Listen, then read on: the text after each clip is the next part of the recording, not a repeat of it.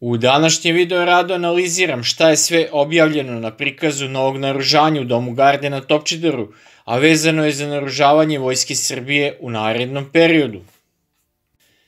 Naime, kako je juče u razgovoru predsjednika Srbije i zamenika ministra odbrane zaduženog za materijalne resurse Nenada Miloradovića, Vojska Srbije će do kraja godine dobiti nove složene borbene sisteme, a to su borbena vozila pešadije na točkovima Lazar 3M, za koje se nabavljaju daljinski upravljane borbene stanice. Za povećanu proizvodnju ovog borbeno-oklopnog vozila se otvara još jedan pogon kompanije Jugoimport SDPR u Velikoj Plani. Borbeno-oklopno vozilo transporter Lazar 3 je naručeno još 80 ovih borbenih vozila od ukupno 120 do 125, od kojih su neki već proizvedeni.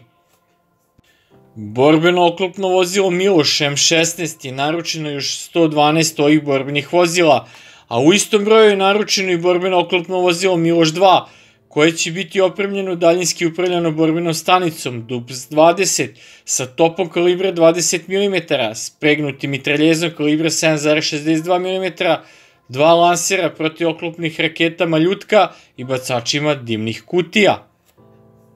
Od složenih borbenih sistema koji su kupljeni u inostranstvu, posebno je napomenuto da će uskoro sa novim isporukama kompletirati i treća baterija raketnog sistema PVO kineske proizvodnje FK-3, pa je ostalo nedorečeno kada će biti isporučena četvrta baterija ovog sistema PVO.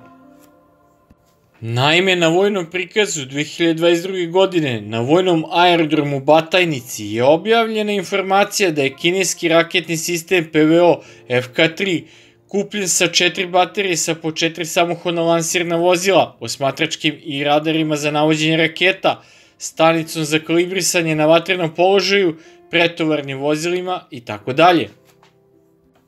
Takođe, predsjednik je naveo da za državni praznik Sretenje 15. februara u Nišu biti prikazan isporučeni ruski sistem za protielektronska dejstva Repelent, koji u vojnoj varijanti na kamionu Kamaz ima znatno bolje karakteristike od sistema za protielektronska dejstva nabavljenog za MUP Srbije Repelent Patrol. Takođe, ovom prilikom predsjednik Srbije najavio da će javnost u Srbiji uskoro moći da vidi i nabavljeni kineski raketni sistem trupne PVO HQ17 o čijoj nabavci sam ja već ranije objavio video rad koji možete pogledati klikom na link u gornjem desnom uglu ekrana. To znači da je isporuka ovog raketnog sistema PVO u toku i da će on biti predstavljen javnosti u Srbiji u toku ove godine. Takođe, najavljeno je i formiranje novih jedinica Vojske Srbije koje će biti naoružane dronovima različitih tipova i vrsta, jer je najavljeno da će Vojska Srbije do kraja godine opremiti kamikaza dronovima u količini od par hiljada, a tu svakako treba uvrstiti kamikaza dronove kupljene od Ujedinjenih Arapskih Emirata. Što se tiče bespilotnih letelica, navedeno je da za bespilotnu letelicu Pegaz, koja se proizvodi u kompaniji UTVA, se projektuje nova vođena protioklopna raketa kalibra 120 mm,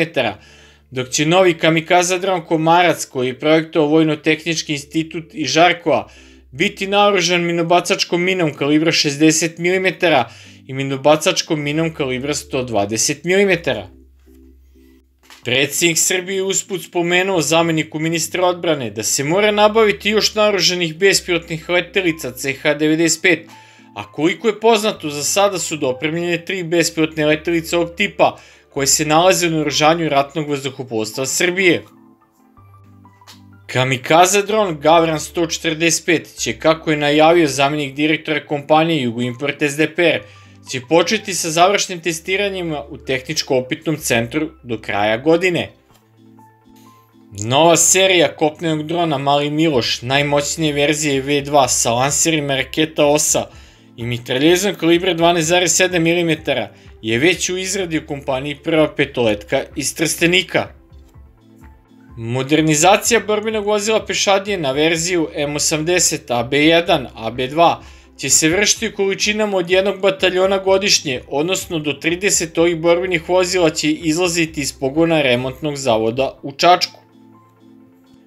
Takođe povećavaju se proizvodni kapaciteti u kompaniji FAP, koja je zajedno sa kompanijom Zastava Tervo iz Kragujevca proizvode borbeno-oklopno vozilo BOV OT, koje košta 400.000 eura sa turelom naoruženom mitraljezom kalibra 12,7 mm. MRAP M20 pogona točkova 6x6, koji takođe proizvodi kompanija Zastava Tervo iz Kragujevca, je prevashodno namenjen prevozu voda vojnika za vatrenu podršku, odnosno minobacački ili snajperski vod, a ovo vozilo u borbu idu kao podrška borbeno-oklopnim vozilima Lazar 3. Što se tiče modernizovanog, digitalizovanog, samohodnog višecenog lansera raketa Oganj M17, on je prošle godine isporučen u broju od 6 vozila, a pre toga je već modernizovano ovih 12 lansernih raketnih sistema. Očekuje se i serijska proizvodnja modularnog samohodnog višecenog lansera raketa Oganj M18, a uz njega se očekuje i proizvodnja novih vođenih raketa Alas. Što se tiče novog i za sada najmoćnijeg samohodnog modularnog lansera raketa Tamnava, on je u planu za opremanje jedinica Vojske Srbije i da će u narednih par meseci biti na testiranju u tehničkom opitnom centru radi prijema u naoružanje Vojske Srbije.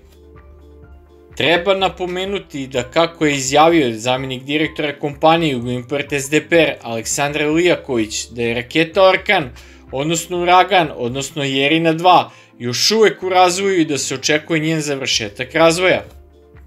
Što se tiče topa kalibra 57 mm, kojim treba da se opremi najmoćnije srpsko borbeno vozilo pešadije na točkovima Lazanski, po rečima zamjenika direktora kompanije Jugoimport SDPR Aleksandra Lijakovića, njegov razvoj je usporen i da se očekuje da se na test poligonu van Srbije izvrši testiranje ovog topa. Ovom prilikom je izjavljeno i da je do sada Vojska Srbije primila naoružanje 30 hibridnih sistema PVO Pasars, a da su dodatne serije ovog sistema poručene, pa je za očekivati da ih bude i duplo više. Inače, objavljeno je da je ovaj samohodni sistem trupne PVO košta do 2 miliona eura i to je u verziji sa Mistral 3 PVO raketama.